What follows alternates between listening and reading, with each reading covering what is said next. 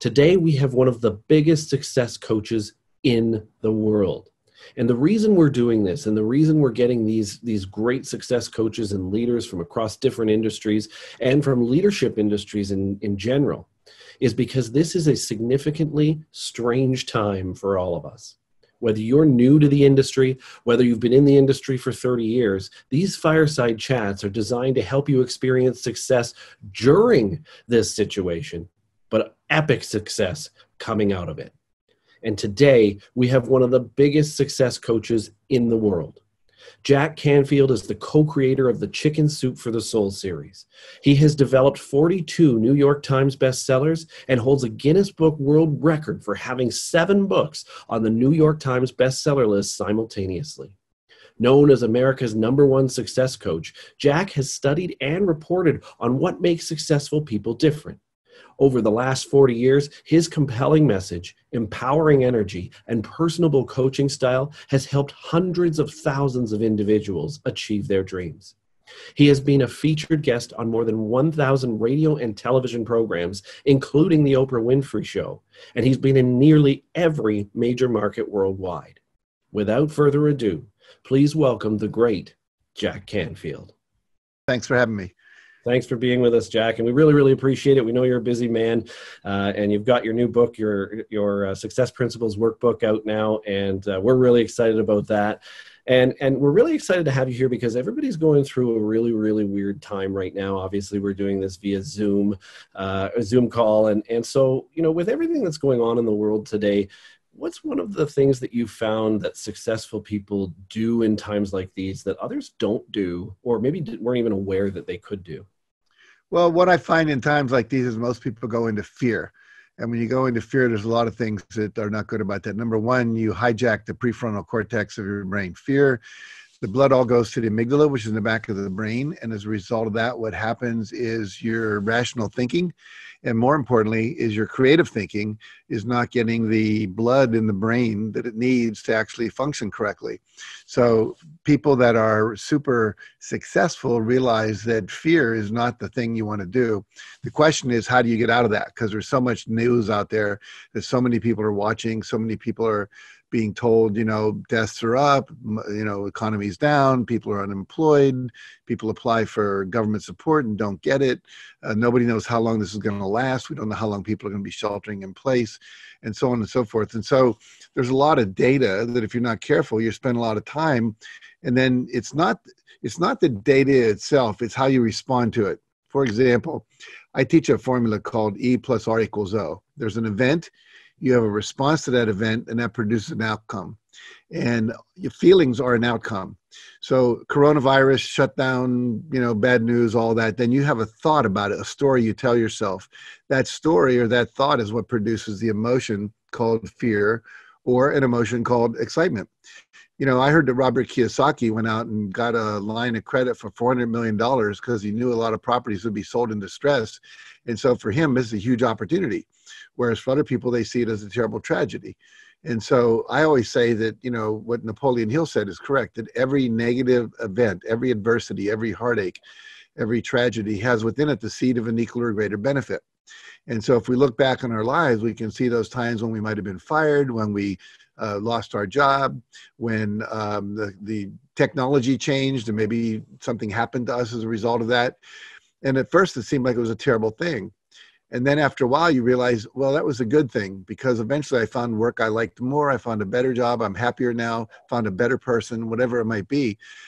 But we tend to forget that in the midst of all that. So if we can remember that it's not the event, it's not the coronavirus, it's not the economy, it's not the president, it's not Justin Trudeau, it's not anybody. It's called, what is your response to that? I know we were talking before we came on air about some new tax laws. Well, that's just an event. And then people can move around that. I remember in the 2008, 2009 crash that happened, the whole economic crash, I was leading a workshop for RE/MAX franchise owners in New England. And everyone was down about 30 or 40%, except one guy in the room, and he was up. And so I said, come up here. I want to find out, you're doing something different than everybody else. It's either mindset or it's skill set, so let's figure it out. It was mostly mindset. And what happens? Well, they said, so when you're talking to yourself, what do you say? Everyone else is saying, oh, there's a recession. I better cut back. I better not spend so much money on ads. Maybe cut back on staff. He said, I tell myself, no matter what the economy is doing, I always do well. And just that mindset creates a different set of behaviors that come out of that belief. And so we have to literally take responsibility for the thoughts we're thinking and the images we're putting in our head. Are we imagining coming out of this or even being in it and being successful? I have a lot of friends who work with entrepreneurs and work with, and every mortgage broker in a sense is a solo entrepreneur. Every real estate agent is a solo entrepreneur, even if you're working for a firm. And, your income depends on your performance. And so what happens is one of my friends out in Canada, in Vancouver, decided when all of a sudden his corporate consulting and entrepreneur consulting kind of went dead because he couldn't put his workshops on, he said, how can I be of service? What can I do? How can I pivot quickly? So he started a show. Within 1 week, he had a show up where I was on it. About everyone you've ever heard of in this industry was on it over. I think he's in his 7th week now of doing this. And he puts on an hour show. He has 2 or 3 speakers. And he's increased his mailing list by about 10,000 people because he says, tell your friends how great this was. Please come back. And he brought on all these people who immediately pivoted in brick and mortar businesses and online businesses, consulting businesses, real estate, mortgage, whatever, and began to look at how can I turn this into a get to instead of a have to. And there are ways if you pivot that you can begin to do it. I mean, in my business, we had to cancel a whole bunch of workshops, postpone them into the future. Hopefully, we hope by the fall this will be down, but people saying it might not. We then had to take a lot of our live trainings and learn how to be really good Zoom people where we could take 400 people at a time, break them into breakout groups, break them into pairs, break them into small groups of 4, put them into rooms of 20, whatever, music, all this kind of stuff. And it wasn't easy, but we did it. And what we found out from a lot of people, they actually appreciated more the intimacy of being in a private room with somebody than being in a room with 200 people talking to one person with all the noise going on and whatever. And so we've now starting to offer live ongoing trainings for people on Zoom, and we're getting hundreds of people signing up who normally couldn't come to a live seminar. They weren't going to fly from Europe. They didn't have the hotel money, the visas, whatever they might have needed. So it's actually increased our business, not took it down, even though in the beginning we certainly had some concerns. So the idea is how do you get out of fear? Fear is created by imagining a negative future, imagining something bad happening. Even if there was a snake in your office right now and it was slowly slithering toward you, you would have to go into the future and imagine it biting you in order for you to be afraid. If you imagine it slithering out the door, or it was a harmless garter snake or whatever, it wouldn't bother you. So it's what you imagine in the future. So we can replace the negative image, what we call worry, which is negative goal setting, with a positive image of the outcome we want. Someone once said the best way to predict the future is to create it. So then the question becomes, what are the principles and strategies of creating the future you want? We can talk about that if you'd like. Yeah, absolutely. Absolutely. And maybe we'll go into that. And I think it's interesting because your Success Principles book has led into Success Principles, the workbook. And, Yes. And it sounds to me like a lot of the different things you're saying would be kind of ideal for somebody to almost write down or work through a workbook of. So is Yes. that kind of what this is? Is that what you would recommend? And writing those success ideas down? Yeah, first of all, just show everyone, this is what it looks like. It's called the Success Principles Workbook. It is the follow-up to a book I wrote that became an international bestseller in 27 languages called The Success Principles, How to Get From Where You Are to Where You Want to Be. And right now, everyone's figuring out, how do I get to where I want to be? Because I'm not where I want to be right now. And the reason I wrote the workbook, and it is a workbook, I almost called it, don't read this book. And underneath it was going to say, do this book, because it is a book you do. But the reason I wrote it is when I wrote this first book, I had literally thousands of people tell me they doubled and tripled their income. I had one guy who read the book and went from being homeless on a beach in Thailand to 14 years later being worth $3 billion. He's a triple billionaire. He started out doing condo rentals, And then he moved up into being a sales manager. And then he realized the people making the money were the people building the real estate. So he became a real estate developer. And now he develops properties and builds them for Hyatt and Renaissance and, those kind of things. But from 19 homeless to 34, $3 billion. And so we know that this stuff works if you work it. I always say the principles work if you always work the principles. The problem was a lot of people would take the first book, read it, tell me it was amazing, put it on their shelf. They'd end up with what I call shelf esteem, but they don't really have self-esteem that comes from having high success. And so I said, all the people that go through our coaching programs and go through our live seminars, they're really achieving at a high level. What if we could put that coaching program in between the covers of a book so the people that didn't have the time, the money, or the inclination to go and work with a coach over time would get the same results? So we took a beta group of about 30 people, never been exposed to my work, weren't really into human potential work, gave them the manuscript, said, work through this for a couple of months. They did. They come back. Again, one person doubled their income in a couple of months. People got out of bad jobs, bad relationships, improved their time off, on a week ago. But the point is, that's what that's about. And so you can literally work through the principles one at a time to create the future that you want. And what's so cool about this is I teach a formula. If you've ever opened a combination lock, you have to have the right numbers in the right order. The right numbers in the wrong order don't work. And a lot of people know a lot of these things, but they're not doing them in the right way, in the right sequence at the right time.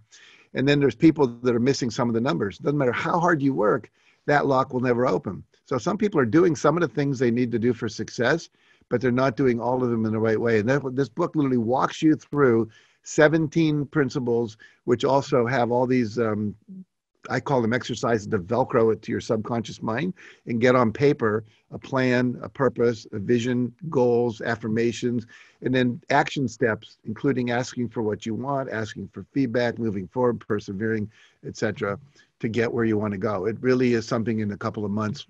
As people are locked down, they can come out of this like riding the surf, like some of these like Lloyd,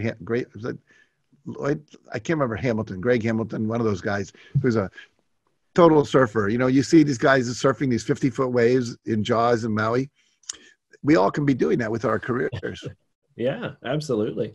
Absolutely. And I think that's an amazing point you bring up about, having formulas and being able to work through the things that you want. And maybe we should lead into that and talk about, Sure. deciding what you want, because I think, it's tough especially when you're in this kind of situation. If I'm a new mortgage agent and I'm questioning whether I should have even got into this industry just maybe even a few months ago, and now I don't even know what I want out of this because I don't know what it's going to look like in the end. Let's talk a little bit about knowing what you want, and that's actually one of the most important principles in the book, right? So Yes, that's where we can start with that and lead in there from there. well, if you really go below the surface of what you think is possible and your intellectual beliefs about it, given the time, the economy, etc., and just ask yourself, truly, what do you want? Most people, when it comes to their career, have a financial goal, something they would like to achieve in terms of the amount of money they would like to earn, or the amount of clients they would like to have, or the amount of deals they would like to do, but there's always something numerical. Now, underneath that, there's something more powerful called freedom, family time, hobby time, travel time, whatever it might be. We want money in order to do something. Either it's just called be secure, or for most people, it's called have a life full of adventure and full of fulfillment, education, travel, memories, great experiences, education for my kids, good health, etc. So you want to look at what would your ideal life look like in 7 areas of your life. So we have a vision exercise in the book where you are asked to look at your finances, your career, your relationships, your health and fitness, your fun and recreation, what we call personal, which would be things you want to own and things you want to do, and personal development. And then finally, contribution and philanthropy. Because really, we all want to make a difference in somebody's life somehow. And, sometimes we do that simply by putting people in a great house. Good for them, good for their kids, good for our own kids. But usually we want to contribute to something else too, ending homelessness, ending hunger, supporting people that are in need right now. I mean, there are so many philanthropic organizations right now that are trying to feed people, keep the doctors from getting sick, support people that are on the front lines, etc. So once you've determined, if you said, okay, 1 year from now, Or you can go out further if you want. Say, if I had exactly what I wanted, every one of those 7 areas, what would it look like? What would I be experiencing? And then we want to take that, and I recommend people like literally take some time, like maybe a half hour, and sit down and really go deep. Do it by yourself first. If you're in a relationship, then have your partner do it at the same time, and then come together and create a set of visions for your relationship, for your family, so that you're all working on the same page, because you don't want people working against each other. And then you want to turn it into specific measurable goals. How much by when? See, if I say I want to have a nice house on the lake by a certain date, that's great. But if I don't say what lake, what road, how many square feet, how many square meters, whatever it might be, then my subconscious mind doesn't know what to do. So a lot of people say nice house on the ocean. Well, what's nice? Is it 3,000 square feet, 6,000 square feet? I literally was a co-owner of a house of 12,500 square feet on the beach in Hawaii. 3 of us went in as investors and built this house. We built it as a spec house to sell it. And then we fell in love with it and we couldn't sell it. So we're all going over there, you know, like a month at a time, 3 or 4 times a year, different times. But the point being that you want to be very clear, how much by when? I want to lose weight. Well, how much by when? I want to have this many clients. How many by when? Once you do that, and here's the real most powerful breakthrough I think people can do. It's what I call creating a breakthrough goal. What would be a goal that would quantum leap you? You know, Grant Cardone has this wonderful book called 10X. And the idea is like, what if you could 10X your income? And I remember when I first did that, I was making $600,000 a year. I thought there's no way I can make 6 million, but I did. And then I was in another workshop with Dan Sullivan, who you may know, who runs a strategic coach program, both in Toronto and in Chicago. And he said, I want you to commit to 10Xing your income. Well, I was making $6 million a year. And I said, my brain, like everyone's, goes, no way. And then I said, well, wait, you're paying a lot of money for this guy to be your consultant. Way. So figure it out. Just commit to it. Do the work. This is what you teach. And within 2 or 3 years, we sold Chicken Soup for the Soul for over $60 million. So, wow. I mean, it was like, give me a break. This stuff works, you know? Anyway, so the idea being that a breakthrough goal could be having your own radio show, having your own podcast, doubling your income, 10xing your income, having a newspaper column, doubling the size of your house. Whatever it is, you want to have a goal that would quantum leap you in one of the 7 areas. I think most people listening, it's in the area of professional or the area of finance. And once you've set that, the next trick is to actually believe it. And belief is a choice. Again, Napoleon Hill, who wrote Think and Grow Rich, said, if you can conceive it and believe it, you can achieve it. And as one of my friends said recently, as long as it rhymes, because everything Napoleon Hill said, he liked phrases that rhymed. But the point being that you have to just, belief is a choice. Belief is a choice. You just choose to believe it. You act as if it's so. In other words, confidence comes from surviving a risk.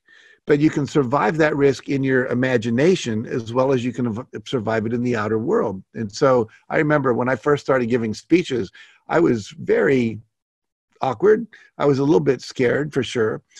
And the first couple I gave were to 30 people, 50 teachers in a school, whatever. And then one day I got an invitation to speak to the Boys Club National Conference, 1,000 people, and to follow this guy named Norman Vincent Peale, who was this great, you know, speaker that everyone knew, and be like Tony Robbins today or something.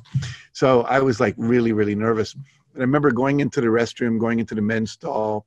I kept my clothes on, but I sat down on the toilet and I just visualized getting a standing ovation, so that when I went out there, I'd already gotten a standing ovation. And when I went out there, I felt more calm because I'd already gotten the thing I was afraid I wouldn't get.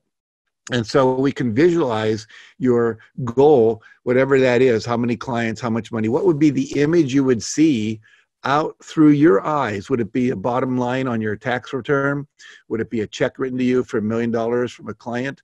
Would it be your book cover in the window, you know, the whole window of a bookstore, all covers? I remember we did that with Chicken Soup for the Soul. We actually had a bookstore I went to, and the entire window was full of Chicken Soup books. At that time, I think we had about 100 different titles. So, but I had visualized that long before I saw it. As my partner used to say, visualizing is realizing. The problem is most of us have heard these tools, we know about them, but we don't do them. And, you know, it's like having the greatest tool chest I bought this big tool chest where it has all these tools, all these drawers you pull out in the garage, you can fix anything. But if I don't use them, it's just sitting there, looking good, but not doing anything. So we've got to take the actions to actually bring it into fruition. You bring up a great point about sort of taking action from learning, and we're all about lifelong learning. That's what we do. We constantly are adding new content as the world of mortgages and mortgage brokering changes. Mm-hmm. But if you don't use it, if you don't actually put it into action, it's not going to help you as much as it could, right? And so, what would you say to, and where we see this the most, we usually see new agents are pretty eager because they're maybe not making that much money. They really want to try something new and see if it works. We also have members who have been in the business for 30 years. And oftentimes, without sort of knocking them, they'll complain about the way the business is, how it used to be. It was much easier to do a mortgage back in the day. And they'll watch things like this, and they might kind of give it a try day one and then maybe get back into that attitude. What would you say about attitudes like that, and why you're maybe not growing your business when you've been in it for so long? Well, two things. Changing habits is really, really hard. It's much easier to teach a new behavior to a young person than it is to teach an older person who's got old habits to do something new. I remember when my dentist said to me once, you don't have to floss all your teeth, just the ones you want to keep. I thought, okay, that's good. Anyway, he got to me. I said, okay, I'm going to floss my teeth. And it took me about 2 to 3 months before that became a habit. I do it for 5 days, then I'd forget. And I do it for 3 days, then I'd forget. And then pretty soon I wasn't doing it all. And then I'd go see my dentist again to get a cleaning, and he'd remind me to do it. Anyway, there's research that shows it takes about 66 days to change a habit. And there's research that shows it takes about 30 to 35 days to change an attitude, to change a belief. And so it's the repetition factor. And and here's the part that's really tricky. If you do something for 22 days and you miss a day, day 24 is day one again. It's kind of like Alcoholics Anonymous. You're sober for 5 years, you have a drink. The next day, you haven't been sober for 5 years and one day, it's one day. You got to start all over. And the reason for that is the brain is building new neural pathways so that when you hear something or see something or think of something, you go down this new pathway to do a new behavior, think a new thought, visualize something new, whatever. And when you don't develop that strong enough, think about going bowling. If you throw a ball down the bowling alley and it goes in the gutter, I've never had it bounce out of the gutter. It just stays there and you go, didn't get any points. And so what happens is we have gutters in our brain. And gutters are those habits of thinking. You start to tell a joke, you tell it the exact same words every time because you told it 54 times. It happens to speakers where we do the same thing if we're not careful. And so what happens is you've got to be willing to, I call it try on new behaviors, just lean into it and do it for a minimum of 30 to 60 days, 30 days if it's a new thought, like an affirmation. I'm happily earning and investing, $300,000 a year. If you were making $100,000 before and you want to make $300,000 now. So you do that affirmation. If you do that about 30 days without missing it, your brain begins to, it informs the subconscious mind to come up with solutions. See, here's the thing that's interesting, and then we'll talk a little more about mindset. What happens is you have a part of your brain called the reticular activating system. It's in the lower brainstem. Right now, you're not aware of what you're feeling in your right foot. But as soon as I say that, everyone listening to this can feel what's going on in their right foot. Well, why did that change?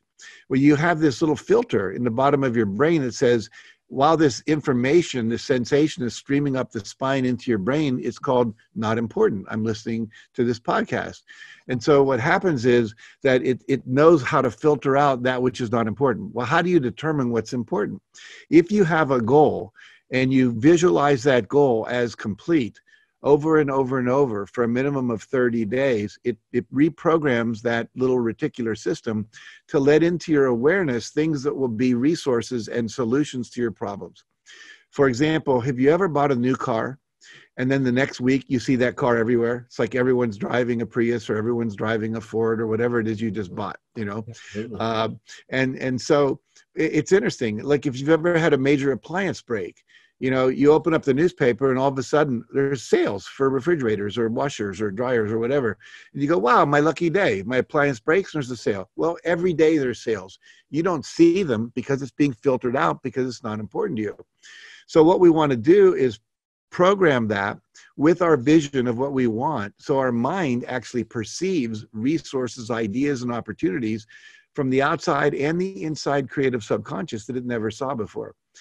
I set a goal to make $100,000 a year when I was making $8,000 a year, 8 with 3 zeros, way back in the 1970s when I was learning this stuff from W. Clement Stone, one of Napoleon Hill's friends, ran an insurance company, became a multi-billionaire.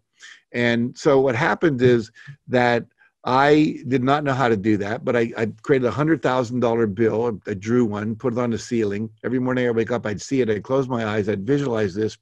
About day 28 or 30, I'm in the shower. I had my first $100,000 idea. And it turned into, I did not make $100,000 a year. I made $92,000, but I went from 8,000 to 92 based on the reticular system, starting to come up with creative solutions, seeing things in my environment I never saw before, etc. I won't go into details because of time, but it's a story I often tell when I have more time.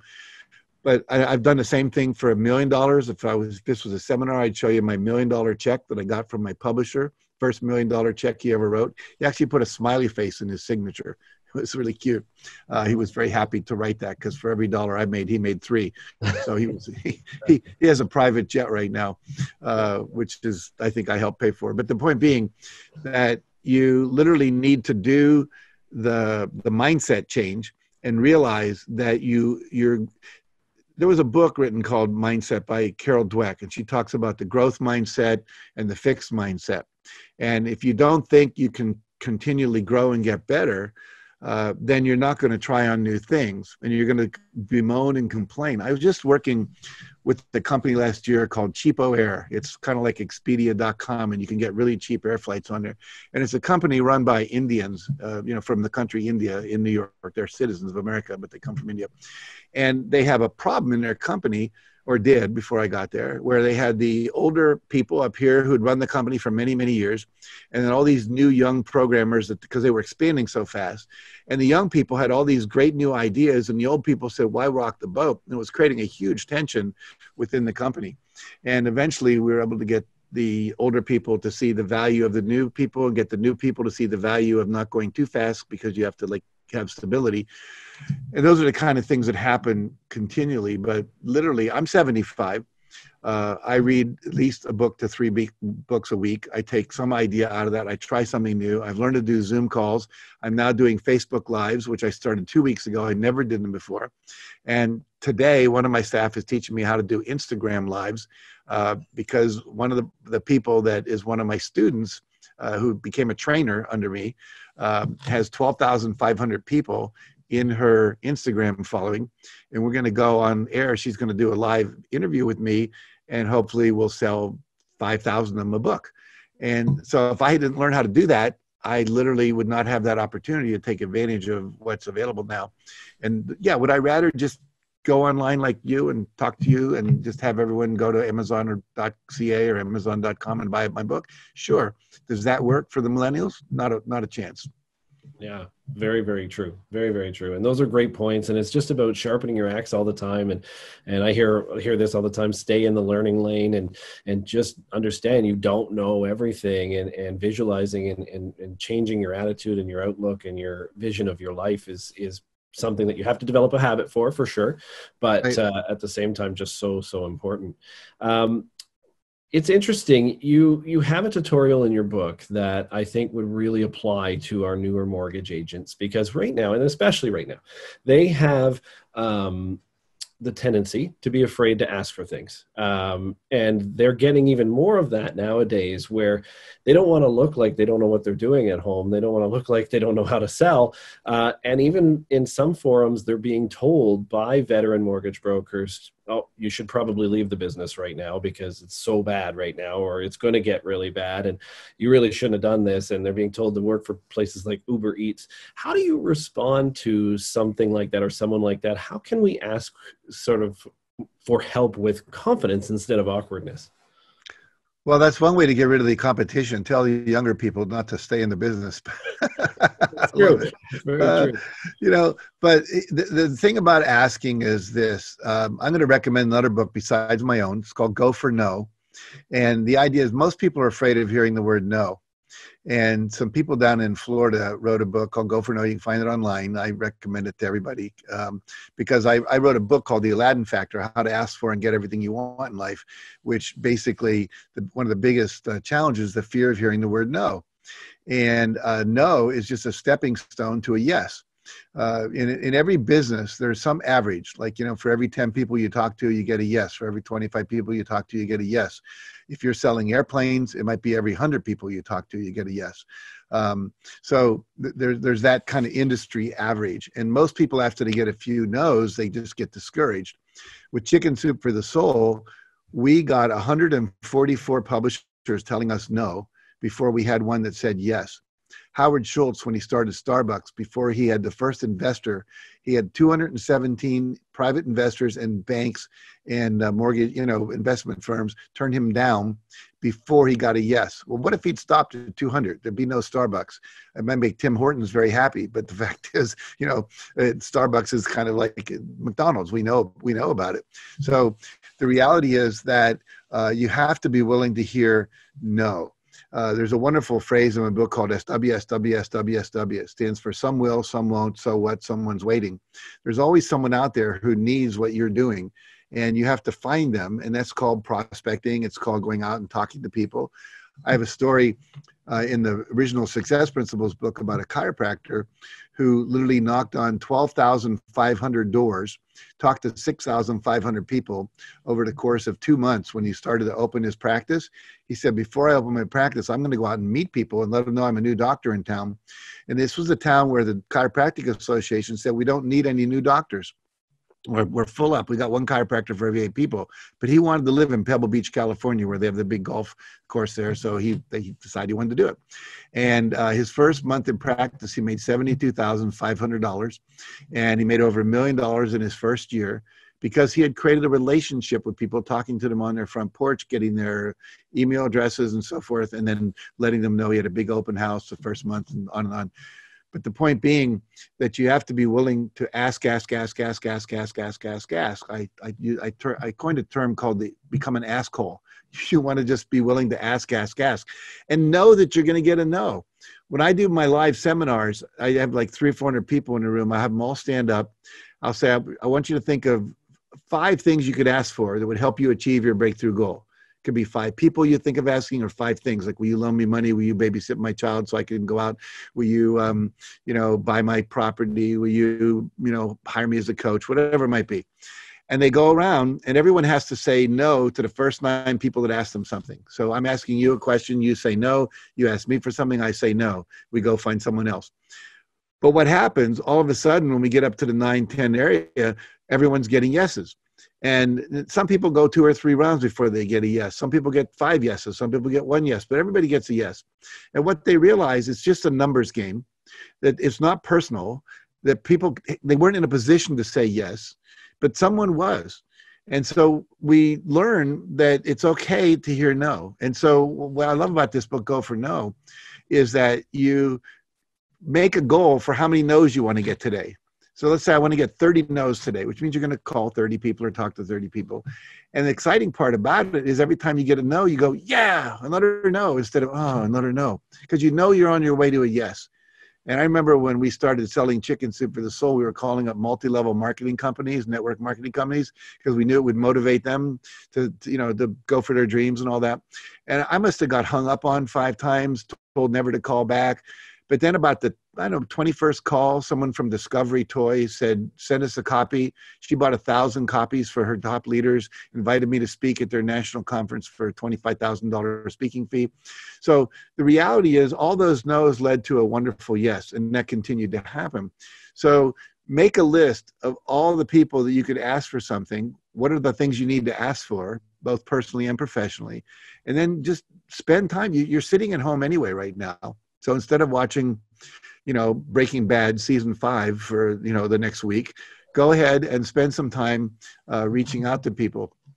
This is a great time to study, to learn, to develop new habits, and to also be reaching out to people using a new technology. You've got a phone, you have Skype, you've got Zoom, lots of ways. And the other thing I would say to everybody, find a way to be of service. Right now, if you're of service to people during this time, by giving them information, providing them with whatever you have, it could be entertainment, it could be information on, I just been studying all the vitamins and minerals and things you can take that boost your immune system. Nobody has to get COVID-19 if your immune system is strong enough. And we know there are certain nutritional factors. Don't eat sugar, don't drink alcohol, don't eat gluten, and things like that. We know that certain vitamins like D3 and zinc, and I won't go into this, making this a wellness seminar, but if you had information that you can share with people online, like on a call like this, whatever, like we're doing here, what happens is people come out of this and they go, oh, he's the guy who helped me. There was a woman realtor during the recession who realized, I'm not going to be selling as much real estate right now. So she started educating women on how to buy your first home. These were young college graduates, graduate school graduates, and maybe, recently single moms, etc. And they didn't know how to buy a home. They didn't think they could buy a home. And she showed them how they could do that. And when the market came back and people started having some income, guess who they asked to be their realtor? Well, her, of course, because she had a relationship with them. One of my friends who's a mortgage broker is going back to all of her people who just recently bought a home and saying, hey, this home you bought, you've been sequestered in it now for like 2 or 3 months. Was it big enough? When you got 3 kids and 2 adults, both working at home, 3 kids homeschooling, only got 2 bedrooms, everyone's screaming and yelling, and you're trying to do a business call. Maybe you'd like a 3-bedroom house. Well, great time to do that right now.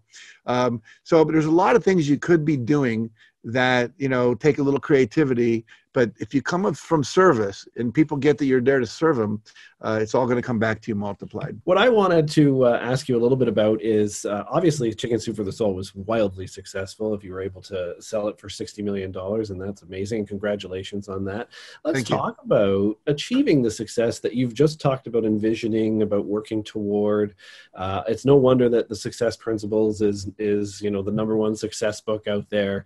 What is it like when a book gets there, and how does it feel to achieve the success you've been visioning? As good as you can imagine. No. Well, first of all, you're like a little kid. I remember every week buying the New York Times. I lived in LA at the time when it first came out, and Chicken Soup. And there was an international newsstand about 5 blocks from my house, and I would buy the New York Times, the Washington Post, the Dallas, and I'd look to see if we were on the bestseller list.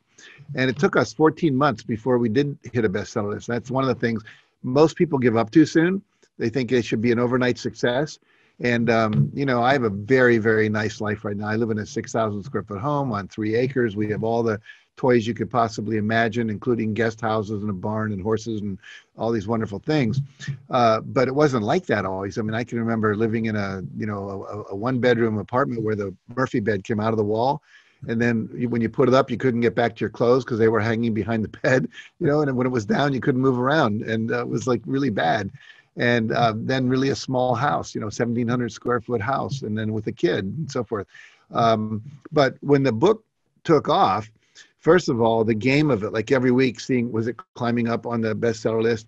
And then when I started to get some royalty checks, first ones for $100,000 and then like for 500. And then I got a check for $1,325,000 for 3 months royalty. So that year, Mark and I, my co-author, each made over $6 million. And that changed my life, not only in terms of income, which allowed me to have all the goodies in my life and be able to send my kids to good schools and colleges and have the best medical care on the planet and be able to afford all the supplements that a lot of people think they should take, but they think they can't afford them. The other thing it did was it gave me this tremendous sense of gratification that I'd touched so many lives.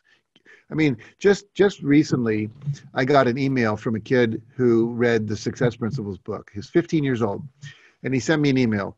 And he said, my mom bought your book. My mom does not read books. So I wondered, what the heck was she doing with your book? So when she wasn't reading it, I stayed up all night and read your book. And actually, it was 2 nights because it's a long book. And he said, I was getting F's in school. I was cutting classes. I was flunking everything. I was smoking dope. I was drinking alcohol. I was going out on the playground and on school breaks and smoking cigarettes and dope and everything. And he said, now I'm hanging out with a totally new group of kids because we teach, you know, you were the average of the 5 people you spend the most time with. He really got that. And he realized he was headed for like gang membership or worse. And he said, I'm getting A's and B's in all my classes. I'm doing really, really well. Thank you for your book. And that's the thing, more than the money, that really gets me happy. I remember Mark Victor Hansen and I, co-author on Chicken Soup, were in New York. We were walking through a lobby. We saw this girl with a bald head. She was probably about 11. And I went over and I said, you know, I'd like to send you a book.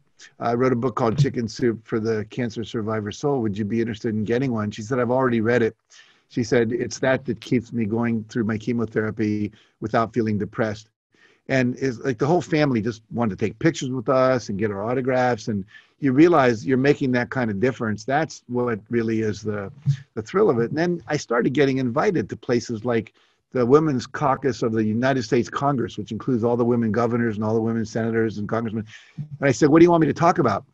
And they said, the legislation you think we should be passing. I'm thinking, little old me, I get to tell them that, you know. So it just changed my life in a million ways. But I would say the greatest thing is just knowing it's made a huge difference in the lives of so many people that otherwise would be homeless, would be not successful, would be in lousy marriages, would not be happy. Yeah, absolutely. I mean, you're living proof that one person can change the world, right? And there's so many people that are told that they can't. And that's just an incredible story. And thank you for sharing that with us, because we, you know, obviously people want to vision their success, but they also want to know what it's like to achieve it. One last question. You talked about a little bit about surrounding yourself with 5 people. You're the average of your 5 people. So surrounding yourself with success and with successful people. Can you talk a little bit more about that briefly just before we finish up? Yeah, I think one of the things that is the hallmark of highly successful people is they usually belong to something called a mastermind group of people that they meet with either formally or informally. We've formalized it in our work. We teach people how to form mastermind groups, how to run them, how to be in them. But a lot of people just naturally gravitate to other people, you know, the Henry Fords of the world hanging out with the Goodyears and the Thomas Edisons and so forth, because they all had mansions down in Florida in the winter. And they all helped each other figure out how to build these incredible businesses like General Electric and so forth, and Ford Motor Company and Goodyear Tires. But I think for most of us, just having 5 other people that are committed to success, they can be 5 people in the same industry, real estate, mortgage, investing, things like that.